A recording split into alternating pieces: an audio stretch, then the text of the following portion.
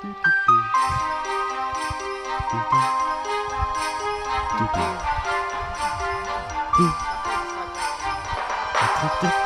what she said.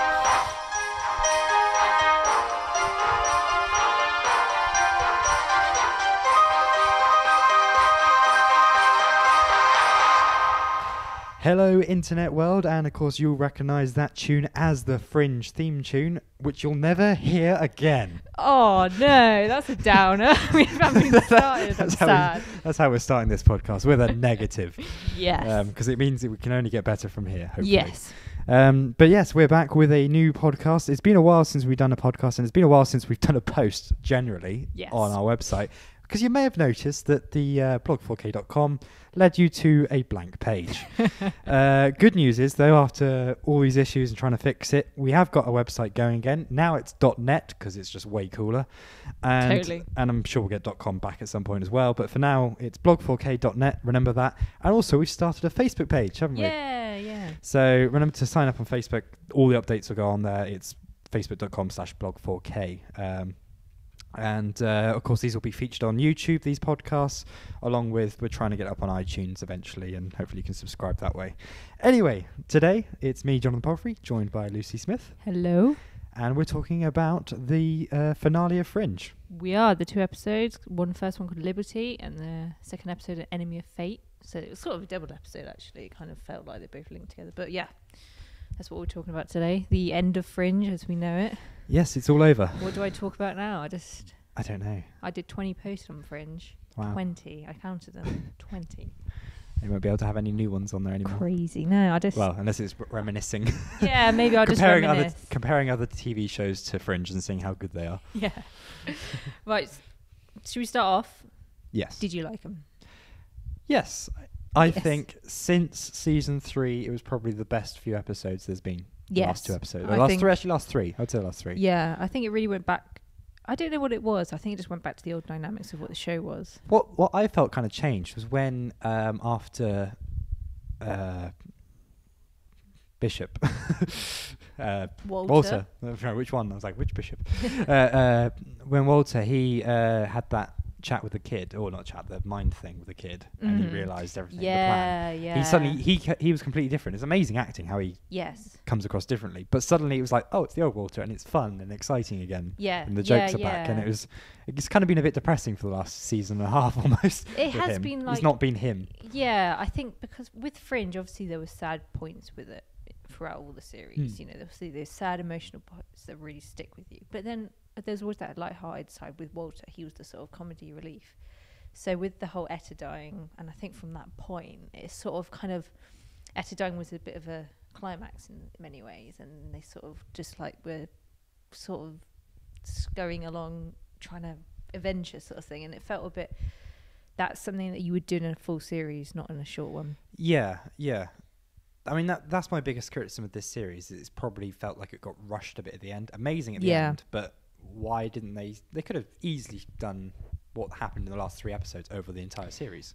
Yeah, my problem with it, the rushing, the main problem I've had with season 5 is that we didn't see enough of this observer-led world. Yeah. You know, the observers through season 1 to 4 have been these sort of background enigmas, I guess, and they've never been really this scary thing. Not like the Altverse people who are like, they've always been seen as bad until season 3 we realised they're not. But, you know, they've been built up since practically the start, like as these evil people. But the observers were kind of just like these, like, kind of symbol of something. So them suddenly being bad just didn't really sit right with me. Yeah. In many ways. Yeah. If they explained a reason why they were bad, obviously they've explained the reason because they've destroyed the planet and everything. But you know that. But if they had like a proper bit of an interesting way why they were doing what they were doing, rather than just like, oh, we need a planet, you know, I think it would have probably sat better with me. Yeah, it was if they're like trying to save humanity from themselves, that would have been quite interesting, because obviously they know stuff because they're time travelers. But yeah, it's the kind of the strange one is the resistance wasn't that big. They weren't very resisting. I know, and it was kind of like it was just that one guy. There's that one guy, and they have a couple of like rooms in a down alley somewhere, and it's like got some technology, and then it's the Fringe team. If maybe they showed other cities, like that's the other thing. It's such New York based. Because I was watching season 3 again recently because I got it on DVD for Christmas, and there's an episode where I think is it the alt verse or this verse? I think it's this verse where it's all those people. It's this verse. I'm pretty sure. I've only just watched them again, but it's all those people joining together, reading that code. Do you remember in season 3? Yeah. And it's from that box, and they all like get amnesia, and it showed them all across the world doing this thing. And if they'd showed that with the Resistance, this is my point. It would have just felt a bit more like it's not just all happening in New York. Yeah, because there was a couple of mentions that over in Paris, I think, isn't it? They said there was another one of these, like what they were building in. Grand Central, not Grand Central, in Central Park. Yeah. They were like, oh yeah, that's also happening in Paris. But we never saw that. Other than that, there was no other mention of the rest of the world. Yeah, really. The last few episodes we went over to 26, whatever it was, and that was. I wish we'd seen a bit more of that. Yeah, because that would have been really interesting to see why the observers were, what the observers have done to make it viable to go back and destroy the past. Because surely them as time travelers, they shouldn't be messing with the past. Do you know what I mean? Because if you've watched Back to the Future, don't do it. Bad things happen. So I'm kind of, there's a lot of plot holes that just don't sit right with me. And I think because it's such a short season, they just haven't had the time to iron out the continuity. Yeah, I mean, my only frustration with the last season is there are probably moments where they did storylines, like with the searching for the different bits of the plan, where you think, did they really need to spend a whole episode looking for like one random item, which I don't think even got used in the end. Really. Yeah, so they sort of, it could have been better used to explain those kind of bits and like have more time for Donald to grow to like his son. It was sort of like they were trying to do Fringe events, but with coinciding with finding these pieces. Yeah. But then coinciding with finding these pieces had to reflect something of the characters, because that's what Fringe has always been great with doing. Like, especially in season 3, I'm going back to season 3 again. Well, I'm watching it again. And it's sort of like all these, especially the first 8 episodes, season 3, when Olivia's stuck over there, and all these sort of Fringe cases loosely translate into what she's going through, or what represents what she's going through. And this season, it didn't really do that. No. In many ways, and it felt like it was just like, the Fringe element of it, the weird science, and then the character development was 2 separate entities, and it didn't feel connected in any way. And it kind of. Yeah, because at the end of the day, they're no longer the Fringe team at this point, because obviously it's destroyed and there's no such thing as no anymore. Fringe, yeah. And that's fair enough, but then why were they still doing these kind of almost, it were like missions effectively, Fringe missions, and it's kind of either one or the other. Either there should have still been a team and it carried on, or it should have been no, they're now just fighting for survival. And but saying that, the Fringe team aspect, the bit in the last episode when they're rescuing Broyles and you see all the old Fringe events, I freaking loved that bit. I thought that was really they nice use all the different to elements. See. You're like, as you read someone online that said like, it's like the perfect like combination. I know, it was like brilliant. It was so amazing. It was just things. like, let's do some Fringe events. Let's kick some Observer ass. But I think it would have been better if the Observers were just this bad guy entity. And I think it would have been better to go into the moral aspect of it, like they did with the people over the other side, and in somewhat with the shapeshifters. Like the episode when the shapeshifters in season 3, and there's the one who's like been in cover so long, he's like got this family and he's become connected to them and everything, and it's so much interesting seeing that side of shapeshifters who are technically robots or whatever they are. And I think that made it a bit more interesting and a bit more mature than just bad versus good. I think the biggest problem with the observers was that they were just not, they weren't created into a big enough I don't know, can't think the word. And why does my sound sound weird? Hang on, testing. That's good. Start again. They didn't. I know what you mean. I was about to say the right word when we. I know exactly what you mean. Because with anything, film, game, TV, you need that clear cut. That is your adversary. That is the person who is the bad guy. And they weren't really perceived as big enough bad guys as they should be. I mean, they're meant to be the worst thing ever.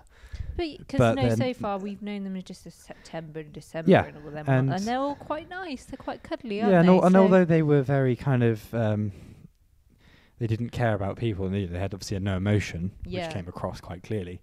There was never a point where you saw them doing necessarily anything evil. just doing their job, and that's kind of the questionable thing. Is they weren't as unemotional as they could have been. Yeah, we didn't see them do completely, forgive the phrase, Nazi-like. I mean, that's the level you needed them to be at. I do think you needed that, because otherwise you just saw them sort of reading some minds, the loyalists all getting nice cozy homes, and then it just came across as like a bit like China. It felt like slightly strict, but not like the writers terrible. like, we need a bad guy for season 5.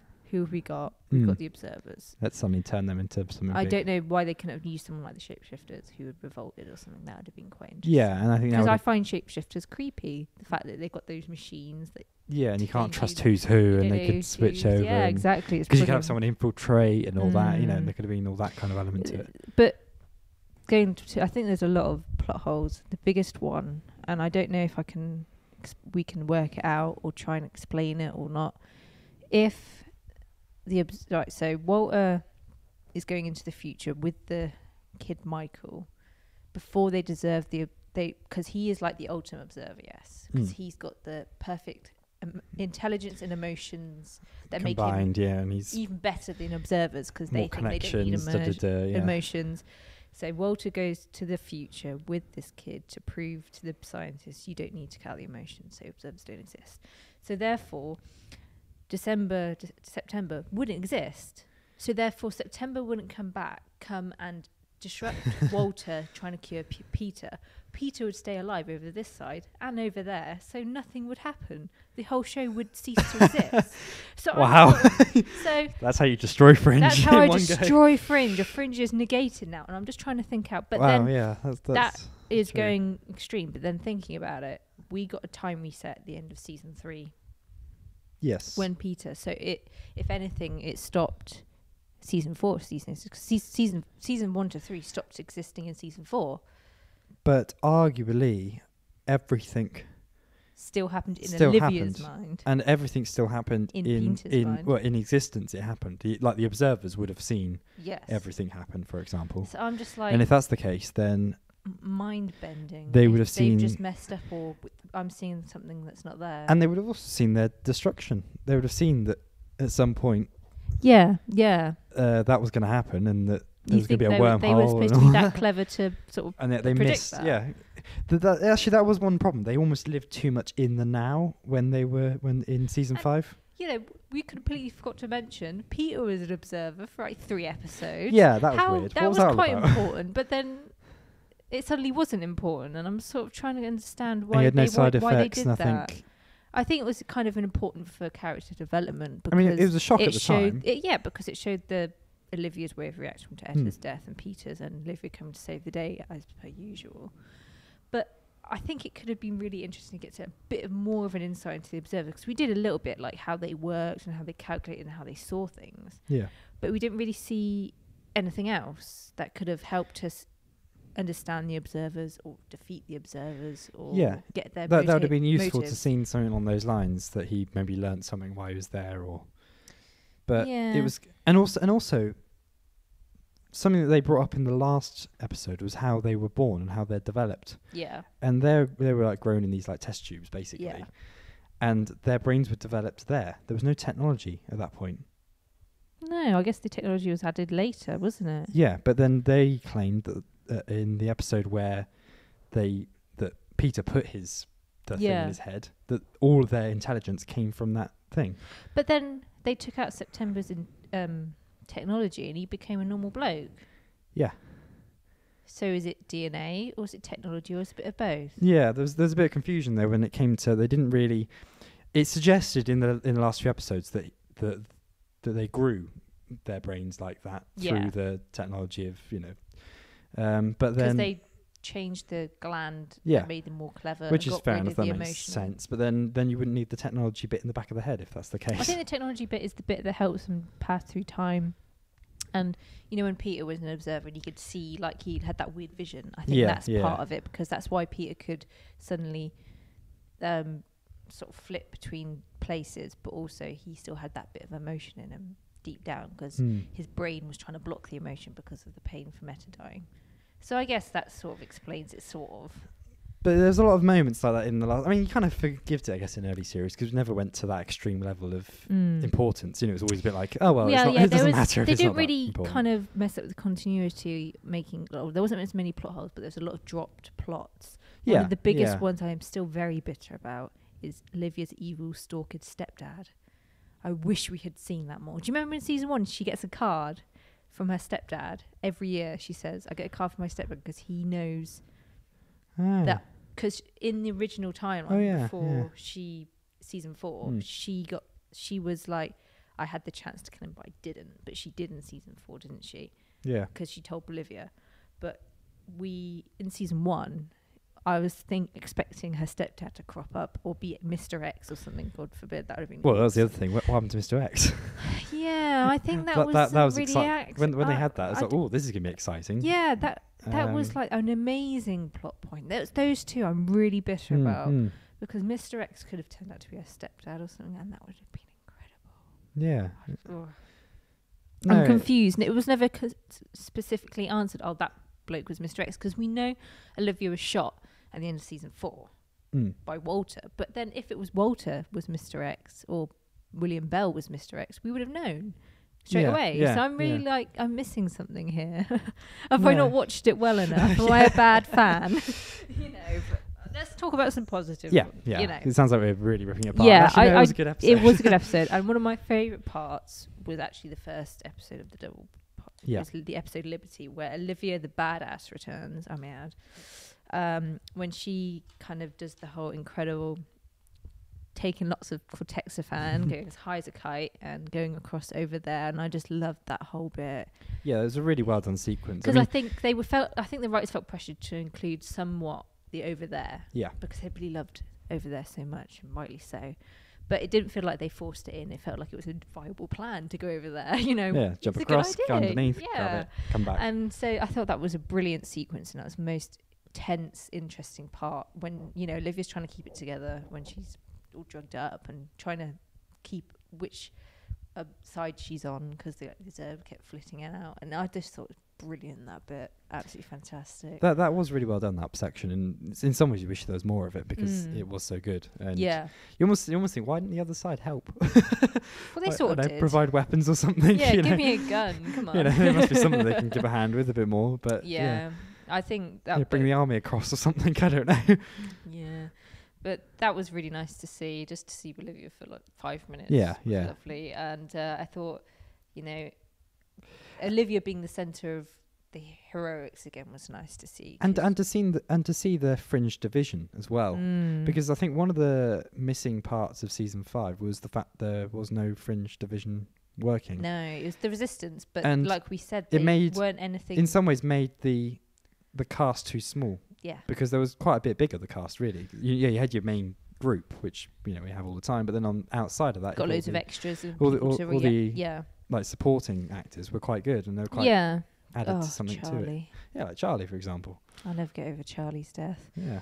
And going back to Olivia, Olivia the badass, in the second episode, when she kills Windmark, that was just brilliant. I think nobody else should have killed him except for Olivia.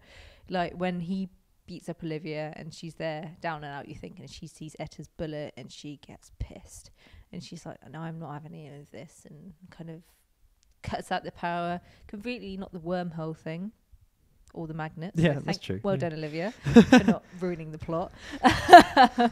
But let's not talk about any more plot holes. And just squashing him with the car was brilliant, even though violent. It was brilliant. Yeah, just loved that was kind of a nice, satisfying ending. Yeah, it was fantastic. Because easily, someone like Michael could have done it. He could have probably killed him. I was expecting that actually, when they were sort of having that brain battle. I guess I thought he might do something, but yeah, that was a more kind of satisfying way to kill off a main character. Yeah, well, I think the writers said, I think it was at Comic-Con or somewhere in an interview I read, that there was going to be, by the time of the end of season 5, we'd have seen the entire theme of Fringe, which we haven't been really shown before. And I think it is the theme of fatherhood. Yeah, actually, yeah. So fatherhood versus being a patriarch, which is an evil dad, e.g. Walter, and family and the importance of that and stuff like that, which I think is very, very good. I think it's a good thing to have. It's very male-oriented, if I could say so. Anything about it, like men playing God, Belly versus Walter. You know, the whole sort of religious aspect in many ways. I guess you can take it in many ways, but I think, yeah, that's the main theme of Fringe, if anything. Yeah. I think there was a. It certainly came across in the last few episodes because that's what they said, isn't it? It's all about the father-son thing with and the last couple of and with September and the last couple of chats as well between them were great. I mean, Jean the cow. I mean, that was a great last bit, wasn't it? With Astrid and all that. And finally, he says, "Oh, it's a really nice name." Yeah, it was nice, Astrid. And that was a really nice way to end it. Astrid and Broyles, the other people who are sort of forgotten in the Fringe team, getting a bit of due. You know, Broyles was brilliant. And, you know, he was like, the feelings mutual. You know, he's so cool. I've always loved Broyles, actually. He's been such a great character. And that's the shame that was the only shame about season 5, not seeing him more, really. Yeah. To see him more. I thought he was just, especially in season 3. I went back to season 3 forevermore because I'm just watching it again. It's fresh in my mind. But Broyles in season 3 as well is really good. Like with the whole Alt Broyles looking after Olivia, and then when him coming back and him being... it makes me think way back to season 1 when he didn't even like Olivia. Well, Jesus, it's amazing how far we've come. It's interesting how that's kind of started then, because it was very much like bringing you in, don't mess up. Yeah, I'm your boss kind of thing. Yeah, and she obviously worked with the FBI team at the time, you know, that's what it was effectively, and then suddenly it turned into this main team. I think Broyles has been a very constant, well-developed character. I think he's always been a great character to Olivia and to the team. Actually, I think him and Olivia's dynamic has been really interesting. You can't really label it. It's not like a father-daughter thing. No, it's brother-sister. It literally is just a boss. It's literally just a boss and colleague thing. But they've got this level of respect and trust of each other. Yeah. That is really nice to see. It's nothing else to do with her being a woman anymore, him being a man, or anything like that. It's just them respecting each other's abilities. So I actually think it's a great thing to see. Yeah, I'd agree on that one. Yeah, and I think Peter's development. Let's talk about Peter for season 5, because we've mentioned him briefly with the whole observer tech. I just feel like they were trying to push him too much for being a main character, which he isn't in many ways. He's more of a character. Him and Walter tend to be more of a character in their own. Yeah, I guess true. Actually, obviously they are separate characters. I'm not dissing them in any way, but it's sort of like they've pushed Peter to be the hero almost. And I'm like, no. They keep trying that with him. It's Olivia, and I'm not sure if that really works when it does. It's always been Olivia. Olivia is the hero. She is the main character. This is Olivia's show. Like, we knew that's from the pilot. That's how it was set up. That this is Olivia's story. She is the person looking in on these Fringe events. She's the link to the audience. Yeah. There was moments where, once again, when he had the thing in the back of his head, and even in the last episode, there's a few bits where he was kind of... It felt season 5 that Olivia was just coming around cleaning up everyone's mess up. She's a lot of the time. There were so many episodes where you didn't really see her for a lot of the episodes. No. And she did a couple of, like, I'm being really smart, and everybody's like, yeah, Olivia, you're awesome. And she shot a couple of observers and stuff like that, and she did some really cool things, but just nothing really felt... Because the thing with Olivia, she's always been empathetic. That's the right word. She says that right at the beginning. I've got empathy. I care with my things, and that's what makes her such a great character. She is so good at her job, and we never doubt that, because it's easy to doubt that, isn't it? It's easy to...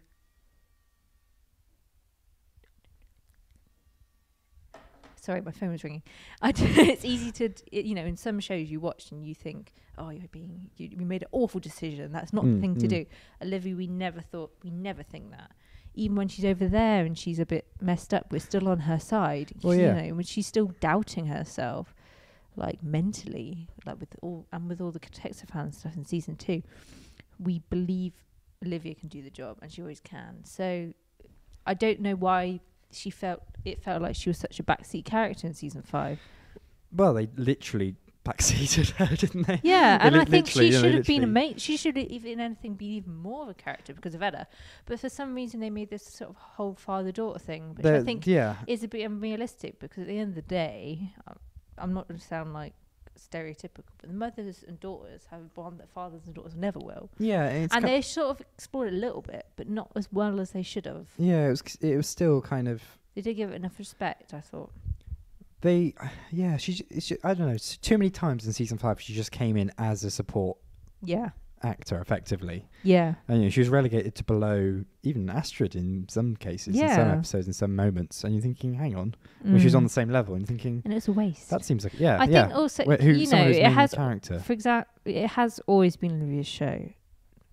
All through the seasons it has, especially season 3. I think that's the most personal season for her with the whole Bolivia thing. That was definitely her season. That was definitely her season, and rightly so. But then that's because it was so awesome. That was why it was so good, because, like I was saying, Olivia was really pushed to the point of, can I actually do my job anymore from what Olivia's done to me? She's been living in my house. She's met up my relationship with Peter. Can I actually carry on and do this anymore? And she's doubting herself, her abilities, and that's something we've never had for the first 2 seasons. So, in some ways, season 4 was Peter's season. Yes. Season 5, I would say, was Walter's. Yes. Season. Yeah, I think so. I think Walter's. Maybe that's why they wanted to change it. Maybe they thought, well, Olivia's had 1, 2, and 3. Effectively. Well, I do think Walter very much 3. is very important in the show. I'm not saying he's not important in the show, because the show wouldn't happen if it wasn't for Walter, because he made the other side.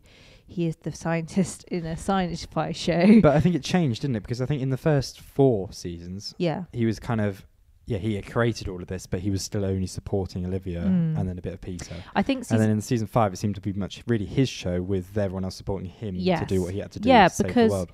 I do think season 5, Walter was paying penance for his sins, wasn't he? Mm-hmm. Or everything he's done with the whole going back and saving Peter, which I don't know why people are still having a go at that. That's not a bad thing. Yeah.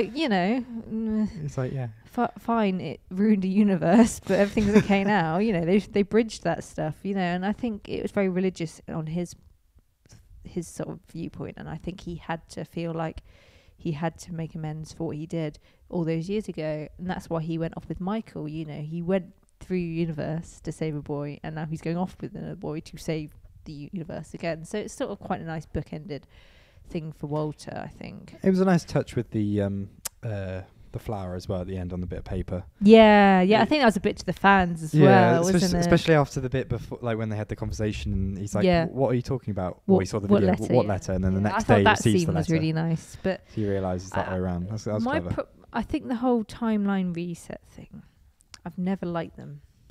No, because it's cheating, isn't it? Really, it's cheating. I really think it's cheating, and I don't know why sci-fi's do it. Lost did it. Yeah. Fringe has done it twice now, for Christ's sake. I just think it's cheating. Actually, no, it didn't reset season 4. It kind of just jumped into another one without Peter, didn't it? Yeah. Nothing changed really, but I just felt like all the development, everything these characters have gone through in season 5, everything we've gone through in season 5 is now negated. It's pointless. And I'm there like, that's true. Season 5 was arguably pointless, because they've just gone back to where they were into season 4. I think they should have, if anything, carried on without Etta, despite Etta being dead, and just being happy, even though Etta's dead and it's sad and it's awful, she would do it again. Etta would die again for her cause. Olivia would die for the cause. Both of them, I know 100% they would die for the cause. So why? It just feels a bit like a waste of time, And it's lazy writing. I dare say it. It is lazy writing, because happy endings are all well and good. But if they're expensive of the story, what's the point? I'm going back to Lost, because a lot of people are making a lot of comparisons with Lost, because they're similar shows in many ways, both JJ shows. But Lost, the problem was it didn't answer any questions. Yeah. Fringe has answered questions, but they got a happy ending in Lost, air quotes, because they all died, but then everybody dies, you could argue, so they got a happy ending, which is nice, but not in expense of the story. Fringe, they got a happy ending when maybe they should have gone on with a new happy ending, if you know what I mean. So rather, because with films you have your equilibrium and then you have your perhaps new I don't know, maybe should have had a new one. Maybe the observers would learn emotions or something like that. That could have been, because then arguably that's better than killing off thousands of people in a future race. It just seems like TV shows fall down at the last minute. It's either like happy ending or sad ending. There's no middle ground. It's like, let's go to a film like Looper. Yeah. That is technically a happy ending, even though the main character is dead. Spoiler alert. But you know, it's sorry. Very spoiler. I'm so sorry. But you know, even though you would argue that it's a sad ending. Yep. He's dead. It's sad, but he saved this little boy from destroying the future, so it's a good ending. Yeah. You know, it's either one or the other. You have the happy ending with the skipping in the field, literally, with your little kid that didn't die in the end. These others didn't come. Or if they had a sad ending, I guess you could argue they would have killed off Walter or Olivia. You know, someone like that. That would be classed as a sad ending.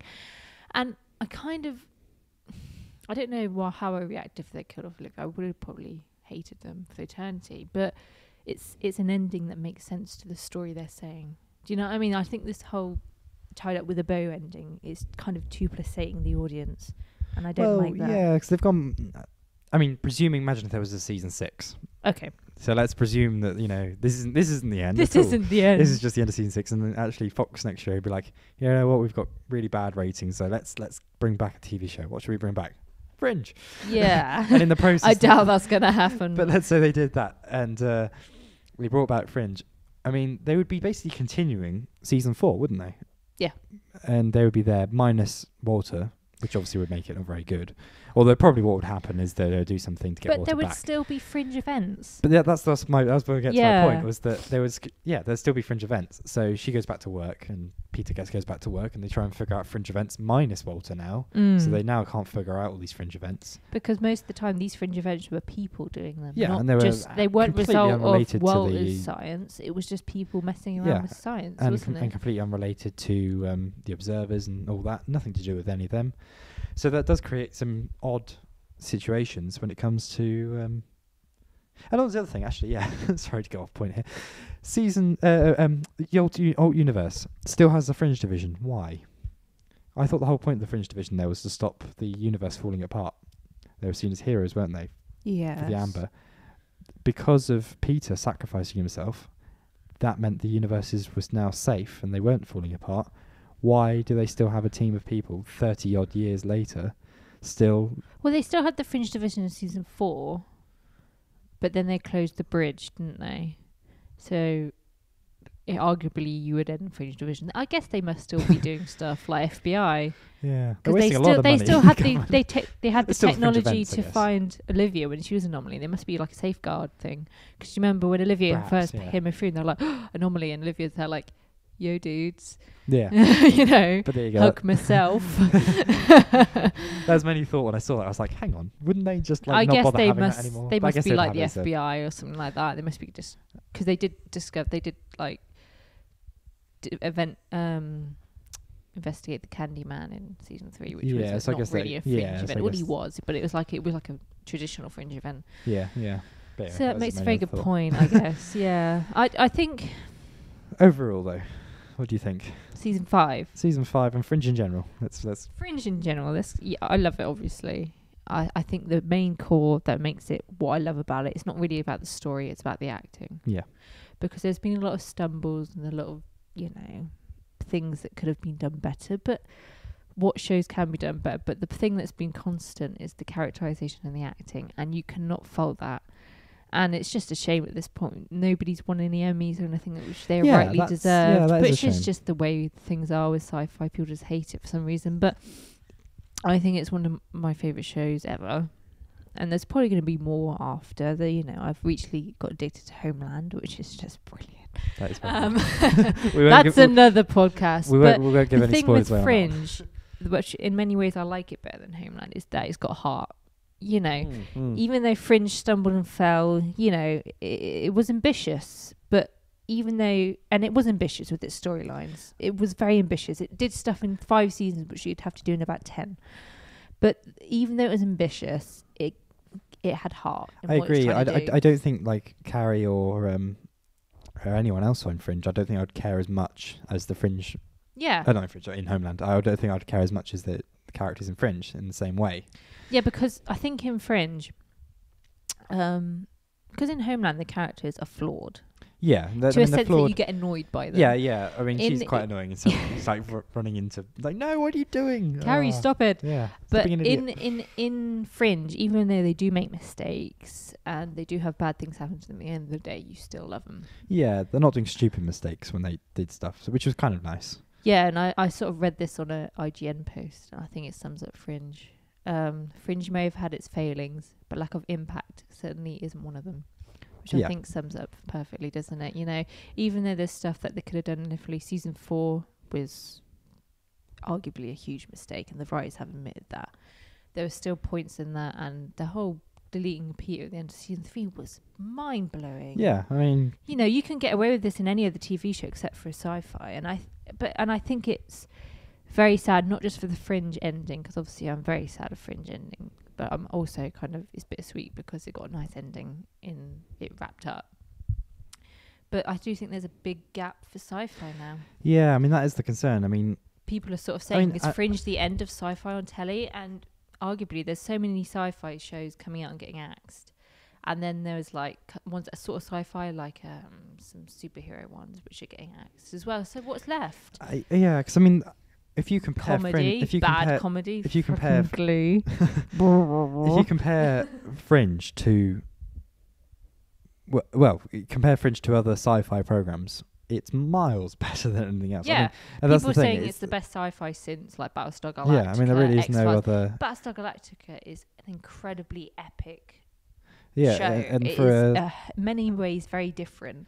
You know, it's this huge humanity sort of thing. But for a relatively small show to last to that and be on that level, that's quite impressive. It's just sad that how TV critics and people like in the awards and stuff resign the fact that it's sci-fi. They just wipe it off, and I'm sort of like, are you watching this? Only drama can win. Only drama and comedy can win. Yeah, you know, can that's win why awards. Homeland is winning so well, because it's sort of. But how is Homeland different to Fringe at the end of the day? Yeah. They've got these events that are happening and it's reactions to it. And I guess because Homeland is dealing with the tricky stuff, and it tricky stuff, and because it's American patriotic and all that. And it does delve into the tricky questions that people are scared to ask. And Fringe is very much, you could argue, it's complete fantasy. It doesn't relate to real life in any way.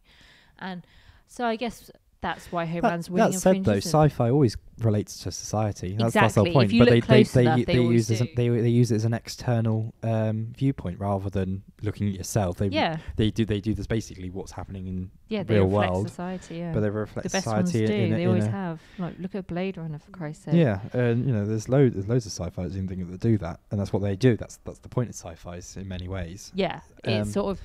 But because they have monsters and because they have flares, they're not taken seriously.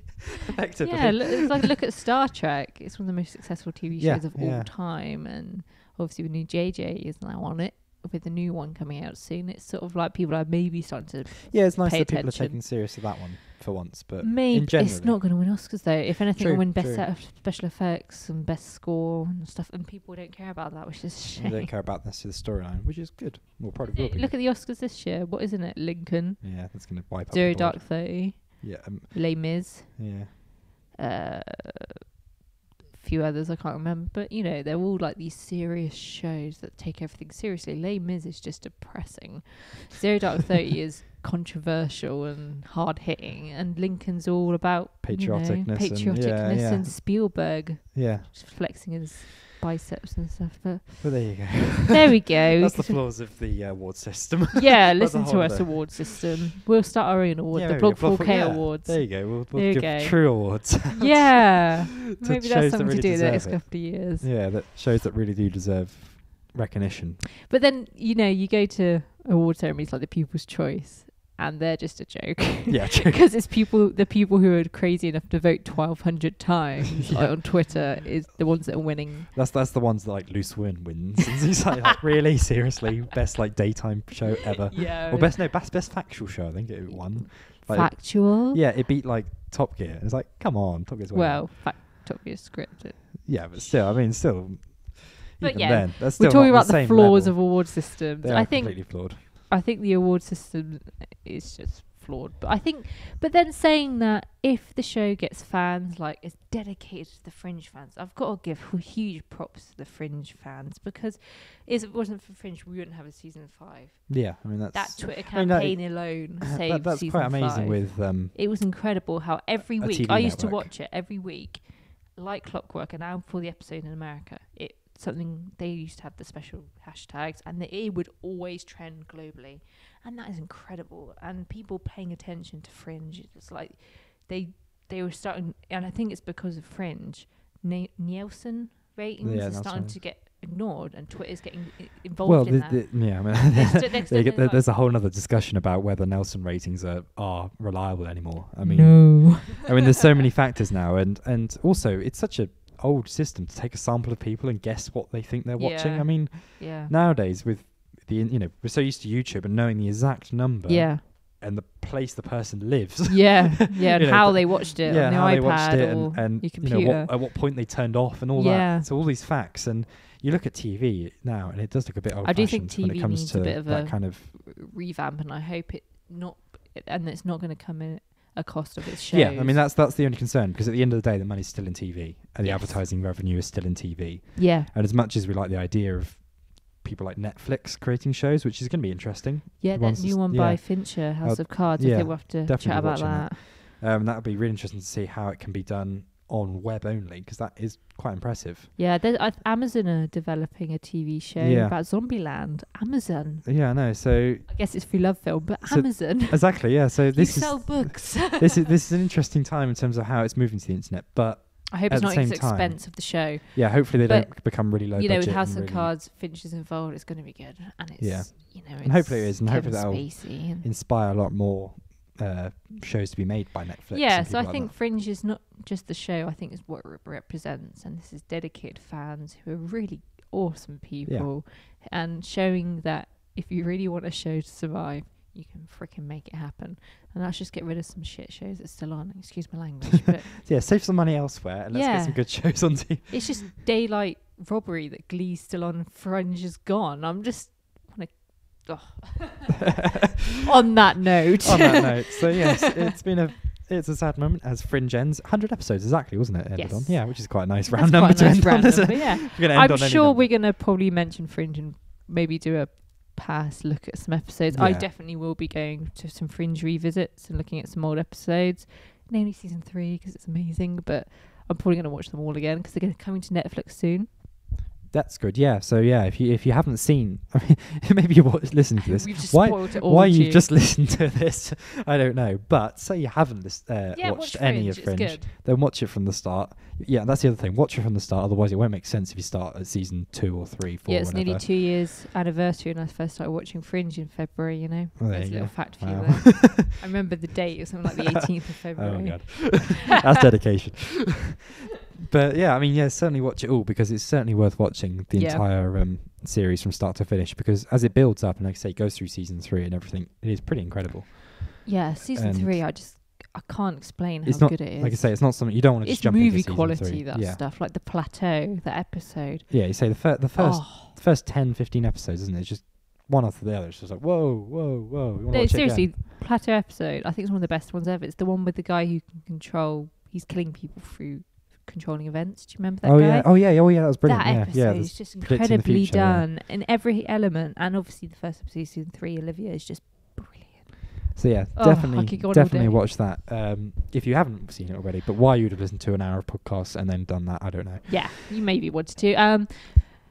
Before we go off, we got to talk about the future of what we're going to watch on telly for Blog4k, because obviously Fringe is now gone. What am I going to talk about? Now, I've read somewhere there's that new Channel 4 show called Utopia. It's apparently very good. Yes, I haven't seen it yet. So maybe I'm going to start watching that and start blogging about that.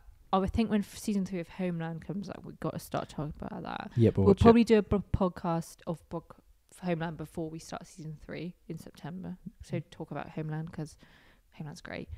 And if anybody's got any other TV shows recommending, send them my way, because I've got a big hole. Yeah, please send your stuff to blog4k.net now. Yeah. So make sure you go there. .net. Interact with our Facebook page. Add comments onto there, wherever. Even on our YouTube channel.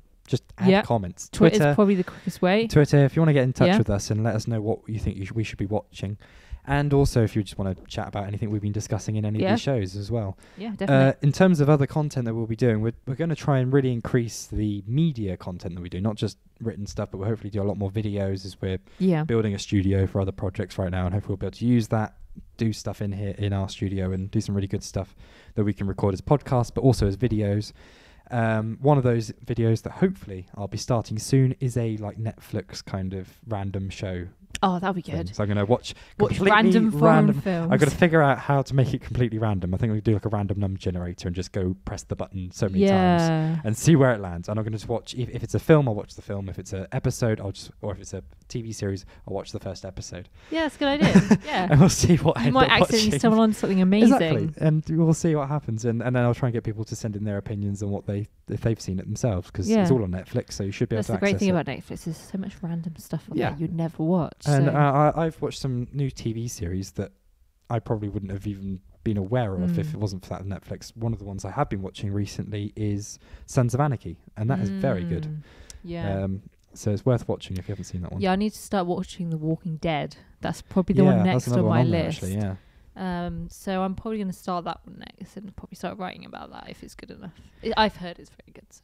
Yeah. So make sure that you keep following us. Make sure you subscribe to all the possible places you can subscribe to us. Make sure you like us. Yes. Make sure you follow us. Follow us. Make sure you stalk us. Make sure you do absolutely everything you can to know everything about us. I'd love to hear some people and their fringe opinions, because I love it. But yeah, this has been another Blog4k. Did we call this the forecast in the end? We did call it It's the forecast, and I forgot about that. This is our fourth one, I'm pretty our sure. fourth forecast. So forecast. Thank you for listening to the forecast on blog4k.net. I'd like to say thank you to the makers of Fringe for making it. Yes, I agree with that. Thank you to the makers of Fringe as well, because it's been great 5 seasons of stuff to watch. Yep. And let's hope that there's going to be some new interesting things that they'll be making over there in the near future. Yep. Maybe the same crew, maybe some of the same actors, actually. Interesting to see where they go. Yes, I think if it would be like a shame if they don't. Stuff. Yeah, I think. I